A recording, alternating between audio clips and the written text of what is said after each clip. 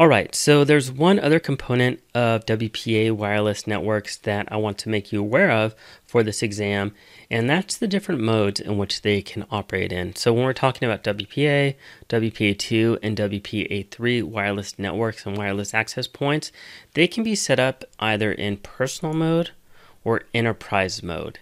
So when we talk about personal mode, we're talking about small wireless networks. So we're talking about home networks, small office networks, coffee shops, airports, or etc. Anywhere where they set up a password, they have you connect to the wireless network with that password and you're connected. So in personal mode, it uses a pre-shared key.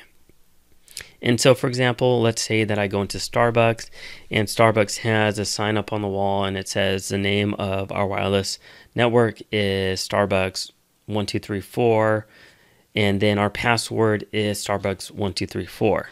So then we would connect to Starbucks 1234. Then when it asks us for a password or a passcode, we would enter that in. Well, when we're creating that, that's called a pre-shared key because that's a key, that's an encryption key that allows people to connect to that wireless network. So a pre-shared key really is nothing more than a password. So this, I would say, is the most common type of a wireless network. Now, what about if you have an organization and everybody connects to Windows Active Directory to log into the network? What if you want to have a wireless portion of that network in your office, maybe in your cafeteria for employees that want to bring their laptops in and work while they're eating, or maybe an outdoor courtyard with some seating where they can also work as well? Well, then we would want to use enterprise mode. Now, when we're talking about enterprise mode, that is our 802.1x standard. So when we're talking about 802.1x standard, that's WPA enterprise. And what that means is that gives us the functionality to connect people to the wireless network via authenticating them to our Windows Active Directory. So some sort of a central authentication server. And since we're talking about Microsoft here, we're talking about Active Directory. Now, when we're using enterprise mode, people will authenticate to our Active Directory via something called a Radius authentication server. And what Radius does is that it will use something called EAP, the Extensible Authentication Protocol, to authenticate these wireless users to our Active Directory.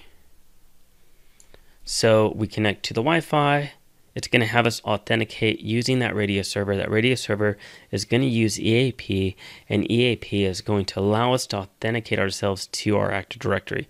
And so that's what enterprise mode is. Now, we can also use Radius in other functionalities and other purposes as well, but we'll talk about that later in the course. So I just wanted to make sure I touched on this topic so you understand the difference between personal mode and enterprise mode for wireless networks. If you have any questions, let me know. If not, I'll see you guys at the next video. Well, I hope that you enjoyed today's video and you learned a lot from it. If you did, please give this video a thumbs up and also consider subscribing to my YouTube channel. Now, if you're interested in taking this full course or just learning more about it, check out the video description down below because I've included a link where you can learn more about the course and enroll into it if you'd like. So again, thanks for watching my video. I appreciate it, and I look forward to seeing you guys at the next video. Take care.